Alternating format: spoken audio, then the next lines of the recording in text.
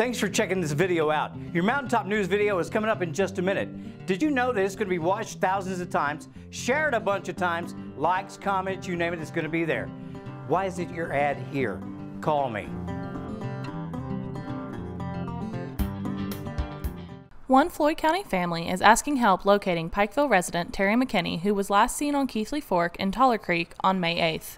Really, he didn't have, that I know of. He just mostly hung with his family. He would go to his sisters, Pam, Sharon, and to his brother, Shannon. And then home. As you know, I don't know of any other places that he went. Terry is 5'10", has dirty blonde hair, blue eyes, and is around 260 pounds.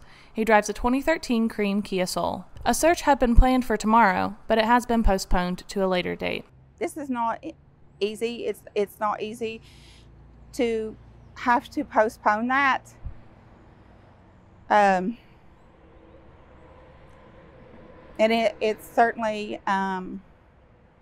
makes it harder on the family to have to postpone that. But it's something that can't be helped. I just ask that people just continue to pray for the family, and